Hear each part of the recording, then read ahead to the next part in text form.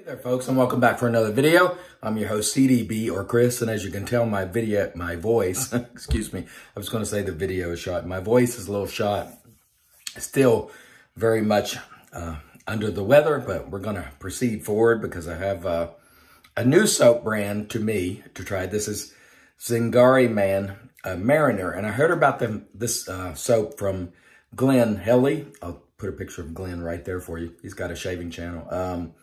And he was talking about how he really enjoyed this scent. And it was lime and ozone and maybe an aqua ozone type of scent. And it is. By the way, I got this at West Coast Shaving for $17.95 or $3.59 per ounce. And again, my scale on a per ounce basis is if it's $2 to $3 an ounce, 2 thumbs up. If it's between $3 and $4 an ounce, 1 thumb up. If it is between $4 and $5 an ounce, I start to wince like that. And then if it's over $5 an ounce, I cry because it hurts me. But we're going to try soaps in that category, so don't worry about it. Anyway, let's show you the ingredients for the Zingari the Mariner. And there you have it. There are your ingredients. And I'm looking forward to trying this soap. Today we're going to use the Gillette Super Speed Blue Tip, which you see here, and inside it is riding a Perma-Sharp Super Blade. Let me show you that blade real quick here. And there is your blade. That blade has been requested, and of course I had some laying around, so we'll go with it. And let's get started with our West Coast Shaving Synthetic. I just pushed some of the soap in the bowl here, and we'll start to load here as we're talking to you. I hope everyone is having a great day thus far whenever you watch this video. Again, I've been under the weather, and it's kind of funny because 1 week ago, my wife was sick again, and she was home from work one day, and she was quite sick actually, and the internet went out. And so when I got home, I was like, see, I was kind of making a joke, and I said, you angered the gods of hooky. Hooky used to be missing school or skipping school. And I said, you angered the gods of hooky and missed work, and so therefore the internet went out. And guess what? A week later, now I'm sick, and so, you know, you shouldn't make fun of people when they're sick. Obviously, I was just poking fun at her, not making fun of her, but I tell you, it's been rough, but we do this shave, and it brings some, you know, some comfort, I think, and it helps me feel better. Voice is shot, coughing, sinus, all that kind of stuff. But we press forward, and we just hope we don't get anyone else sick. And so that, excuse me, sorry for the cough. All right, looks like we've got a good bit of lather here. So the scent on this is like, so let me go back a step. Yesterday I used the Central Texas Hill Country Dew or something like that.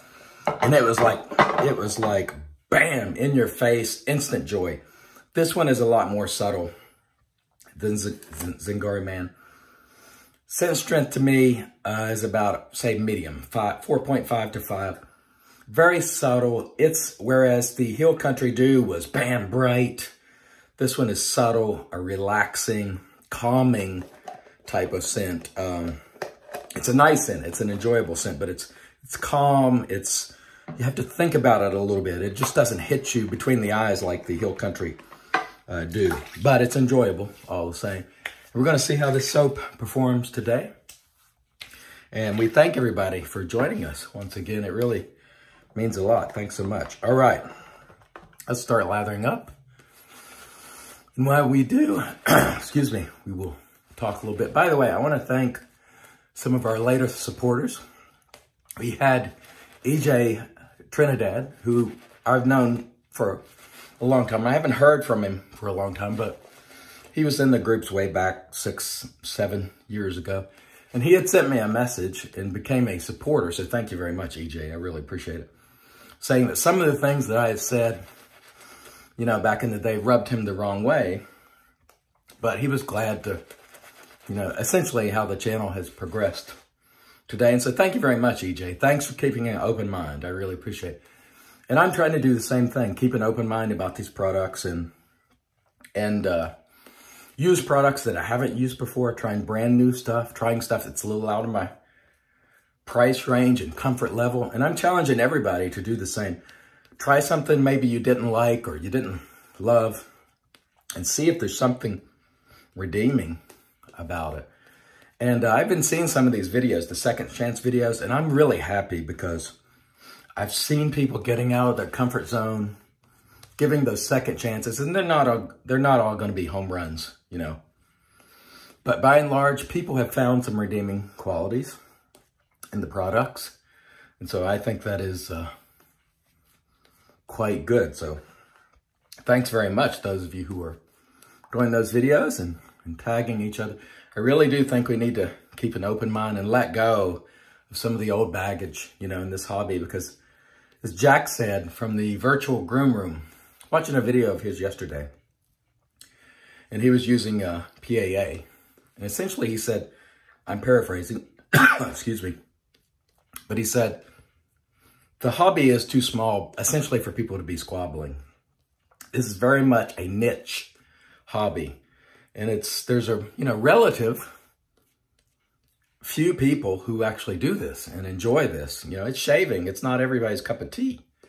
And so there's not a ton of us. There's a lot, but it's not huge numbers. And so it's important that we, you know, keep an open mind and give people a chance. And it's something I'm doing myself. You're seeing products that I haven't used on the channel, and I hope you'll do the same.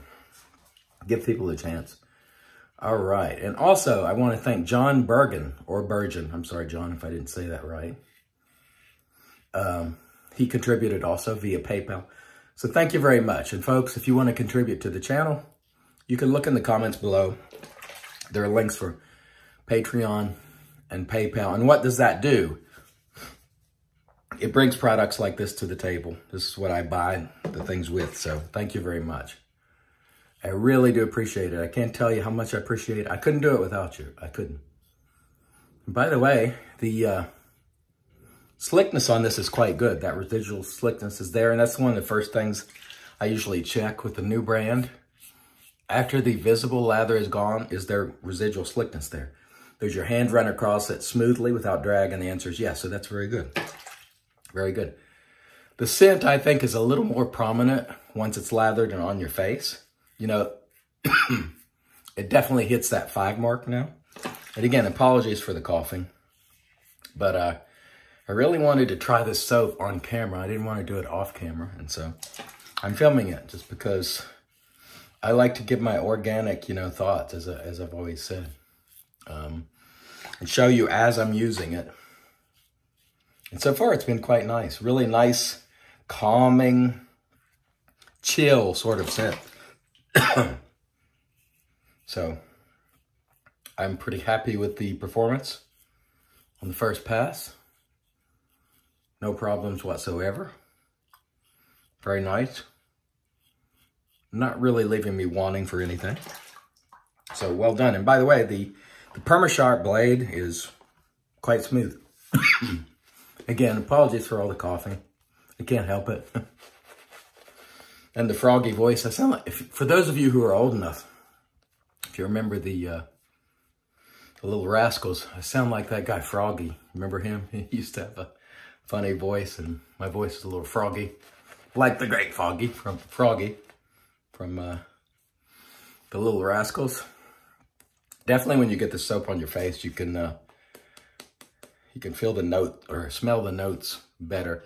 And since I'm congested, I'm probably not experiencing it in full. Now, I will say, before I was sick, I smelled the soap in the tub, and I thought it was like 4.5 to 5 and as far as scent strength, but it, very pleasant, cool, relaxing, you know, just one of those, not a hammer in between your eyes, you know, sort of scent. So if you're in the mood some evening to shave with something calm and you put on some soft music, like spa type music or something that relaxes you, this would be a good, soap for you to use. And ladies, those of you who watch, and I know not very many ladies watch, but I know Jill does from She Shaves with Jill. Jill, I can't recall whether you have this soap or not, but I think this would be a good soap when you're shaving your legs and just, you know, maybe relaxing in the tub or something and just enjoying yourself, you know, to use for that purpose. It works well on the face too, obviously. Just a really calming type of scent.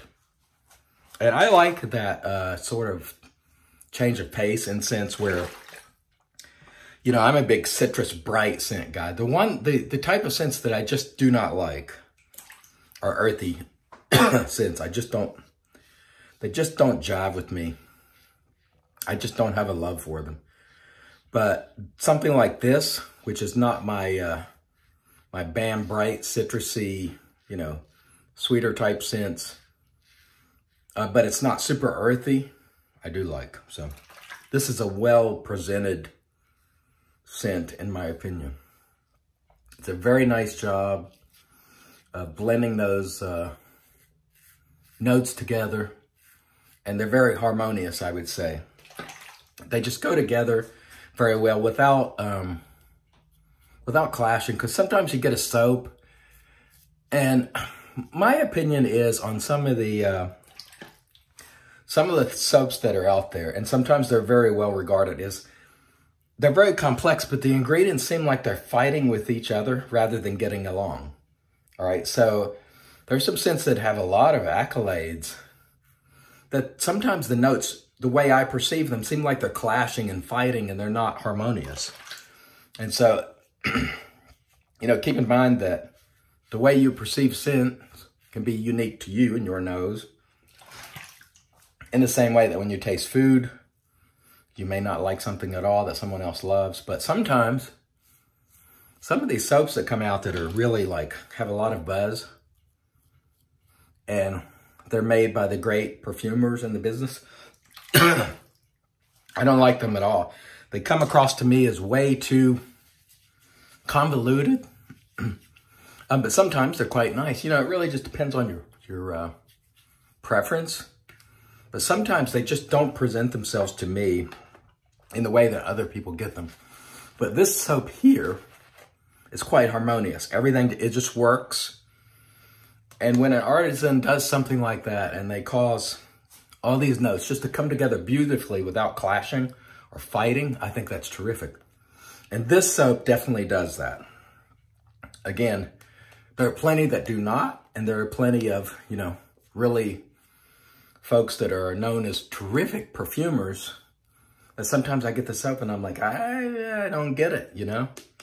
But you know, that's subjective. And so I'm generally not one for spicy, earthy. I tend to like bright, aqua, citrus, aqua, this ozone type, fresh, crisp. That's me. And this one I would call fresh, not necessarily crisp, but it's quite lovely, I think. It just comes together nicely for me. Keep that in mind. You may get it and go, I don't care for it, but I will say that once it gets on your face, it it's quite nice. And I've had no performance issues. Another thing I want to keep mentioning to you folks, I've heard some folks talking about lather, you know, on some of the channels, and like, that's a good lather, that's a bad lather. Folks, I implore you to understand that the type of lather that you produce for yourself that results in the best shave is the best lather. It's not that guy's lather looks the greatest. How did the shave go? Was it comfortable? Was it pleasant? No weepers, creepers, cuts, irritation? Then it was good lather. So please do it your way. That's what I'm asking people. That's what I'm saying at the end of every single video. This is your hobby to enjoy and the way you see fit. And in my view, if you're doing something, you're not hurting anybody else, you're not tearing down anybody else, you know, deliberately, or being nasty, then go on and do it. If you like a thin lather, thin lather. If you like a thick lather, lather thick. You know, it's totally up to you. Enjoy it the way you want. Make the most of it by doing it your way. And don't worry about what folks have to say. That's my opinion. It's my, I believe that 100%. And so I hope you all will do the same. I've seen a lot of the 5, 4, 3, 2, 1 shaves that have been going around, which is have been quite good. And I have enjoyed watching those. It's really difficult to narrow your choices down. It's super difficult for me. And what I have been pleasantly surprised by is the fact that most of the videos I've watched, people have not selected super premium gear. And that really brought a smile to my face. And I was like, yes, you know, there's some good classic stuff out there that isn't crazy expensive. You know, you see people using stuff like Clubman, picking Clubman products and old school vintage razors and stuff that doesn't cost a ton. And I love that because I really fear that sometimes the price of entry for this hobby, you know, depending on who you're listening to, it shouldn't be high because that'll be off-putting from the get-go. And we need new people. I keep saying that. I mean it. So in watching these videos and seeing a lot of people just choosing, you know, Mitchell's Wolf Hat and, you know, legendary classic stuff, in addition to new artisan stuff that's very good. I've been pleasantly surprised by that. I haven't seen like just a ton of people with a steady diet of $5 plus per ounce soaps and, you know, $40, $30, $40 aftershave and so on and so forth. And so that's great. And, you know, not the $300 brushes and a lot of very inexpensive stuff being selected. So that's great. And it also tells you how good the budget gear is. I'm a big fan of budget gear, as you well know. Okay. How did we do? We did really well. The soap has been extremely pleasant. It's been fun to use. Let me step away. We will rinse and come back and do a post for you. Stay tuned. And all right, here we are back with the Magic made by Witches. There's really good stuff. We'll slap it on here. That was a really pleasant shave. Really, really nice. Let's talk quickly about what we use before we bring out the aftershave. Gillette Super Speed. I think this is a 50s vintage, maybe 55. I think it's A2. Correct me if I'm wrong below. Really, really nice Super Speed. My favorite is the red, but this one's quite good as well, using the Perma-Sharp. Perma-Sharp blade was terrific. No problems whatsoever. Zingari, the Mariner. Sorry, I'm having difficulty speaking. Really good. I enjoyed it. Super pleasant, relaxing scent. Notes, harmonious, just like this, you know, presenting itself beautifully. Decent price, one thumb up on the, it's between $3 and $4 an ounce, which gets one thumb up. Still in the good and fair price category, in my view. Very good. I will check out more Zingari Man soaps. Tell me below, folks, what's your favorite bright and effervescent type scents from Zingari Man, because I'll try more in the future. West Coast Shaving, Honeycomb, terrific. I think the only ones left they have now are green, but last I looked, they still had green available. Good price, very good brush. And last but not least, we're going to use the fine Aquamarine because I thought it would make a good match for this Zingari Man, the Mariner. Sorry, I can't speak. It's difficult. All right, and there we go. And that's a nice way to round out a lovely shave. I want to thank everyone for joining me. I want to thank all of you for making comments, participating. Thanks so much, EJ and John. I really appreciate it, truly. I couldn't do this without you all. So thanks so much. And until next time, remember, it's your shave. Do it your way, and God bless.